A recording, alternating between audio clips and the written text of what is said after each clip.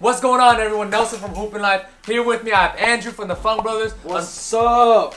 And unfortunately, David will not be joining us on today's episode because he had dinner plans. So here's another episode of Checkup. So for today's topic, we're going to discuss why it is important for people, not necessarily like elite NBA basketball players, but like, the average people who likes to play basketball, why it is important to dunk the basketball. And when we're talking about dunking, we're not just talking about on a 10-foot hoop, because most people cannot dunk on a 10-foot hoop. Right. But it's even important for kids growing up playing basketball. It's important for them to know what it feels like to dunk on like a 7-foot hoop or something. Like 5-foot hoop, 4 feet, 5 feet, 6, 7, 8. Whatever you can try to dunk on, we're gonna talk about why it is important to do so. It's tight to dunk on people. When you're playing ball, you're trying to yam on somebody. Yammy. Hey, all right, different words for dunking, real quick. Yam, bang out, Slam, jam, leaped on you, like he shitted on you. boomed, he boomed on you. Yep. Crammed on you. Crammed it Crammed in on you. He put you to sleep. Killed you. Yeah. He destroyed you. RIP'd you. To me, dunking is like the most alpha thing to do in basketball. Yeah. You feel like a man when you do it. And I would say in a similar way, lowering the hoop just to dunk is important, because let's say you just make it on to the varsity team, but you're like getting no burn, you're like a bench player. You need to get your reps in, and you need to play against some lower competition and start busting shots in people's faces. You need to cross people up. Like, if you need to go to lower levels just to get that feeling and get those reps in, that's really important too. It's just you need to practice. And practice? I'm not a dunker, but I like practicing dunks. At least growing up, it was important for me to know how to dunk. You know, me and David, we'd always have dunk contests. We'd have dunk on contests, try to yam it on each other. We have one-on-one dunk fest where you're like, yo, challenge me. I'm about to cram it in your face. Yeah. And it'd be like, hell, now you wait. I'm about to block your booty to the ground. Dunk him. Dunk him. Block your booty. I mean, dunking's one of the most fun things to do. You know? It is. It's the most amazing play, I would say, in basketball. Like, most physical play. Right. It's the most hype play. Not everyone would go crazy hype or, celebrate on a super layup or something. But every time someone dunks the ball, everybody go, hold me back! Hold me back! I think because it's such a play of physical dominance. And obviously, when it comes to a sport, that's like a release. Like, you're the top dog. Like, you just did something spectacular. It gives you that boost of confidence sometimes that you need. I would say even a lot of NBA players, they'll lower the rims just so that they can do all the crazy dunks. Right, like, for example, like Kyrie Irving. I think I've seen this clip of him, with his friends, and they're just at home. They lower the rim, and then they start doing crazy, spectacular dunks. Why don't you just walk out to it and jam it?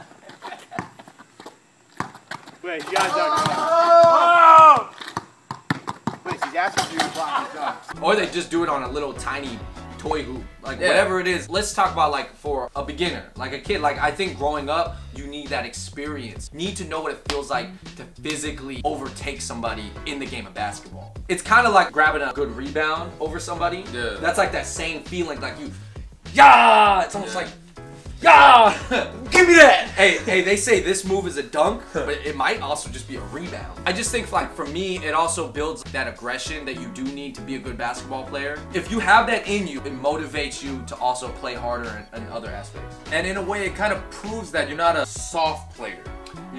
Because you're not a timid player. You want to have that aggression to dunk. It shows that you want to attack the basket, in a very aggressive way. Prime example would be Russell Westbrook. Right. Every time he drives in the lane, he would want to bang on someone, or he want to dunk it as hard as he can. Clearly, Russell got that aggression in him. Of course, you can see it in his face and his celebrations after every dunk. Yeah, and I just think it's good to exercise that sometimes. Whatever it is, you need to get it out. Unleash the beast in you. Yeah, just getting that out when you dunk, man. Plus, it's just really fun, like, to do with your friends. One of my favorite games growing up to play was 21 on like a 7.5-foot hoop. Because then you can do tip jams. When you tip jam somebody and they go back down to 0, it's like the ultimate clown. It's like when Kemp did the Lister Blister, he just points at, you down to 0! Also, it works on body control. No, it does. And it low-key works on your vertical jumping, and it helps you increase your bounce. You're at your backyard, you lower to 8 feet, you practice doing crazy dunks, and eventually just move it up to 8.5, 8 to 9 feet, and then who knows? Yeah, to increase your vertical, you gotta jump. Yeah, I mean, growing up, I did that. I had a adjustable court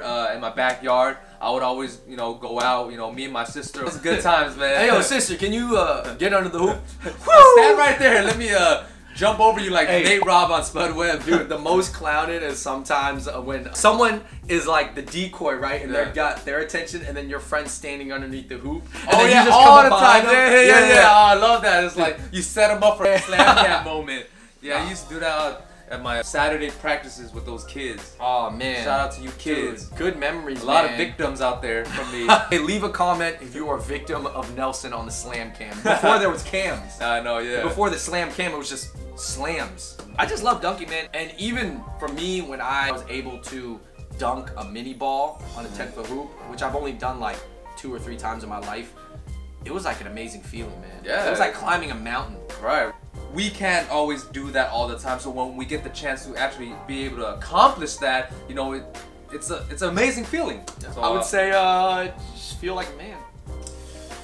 Or a strong woman.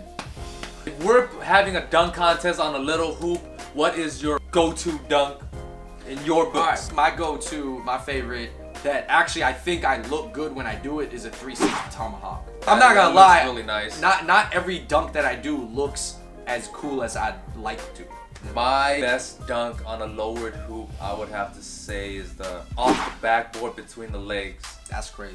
That's That- pretty impressive, even if it's on a little hoop. My last important key thing is, you know, try to work on getting that feeling in of dunking, you know, bringing that confidence, bringing that respect from people. I just think dunking on any height of a hoop and screaming is like a good experience for you. Like, as a athlete, you need to have that experience of yelling. I know a lot of kids out there, they don't want to open up, they don't want to seem like they're being disrespectful, or they don't want to embarrass themselves by maybe yelling, but man, just dunking on, I mean, even when you block somebody and kind of yelling and just like releasing that, letting that come out, letting that showmanship come out is really important, because at the end of the day, if you're trying to get better at basketball, you're trying to be seen in some way.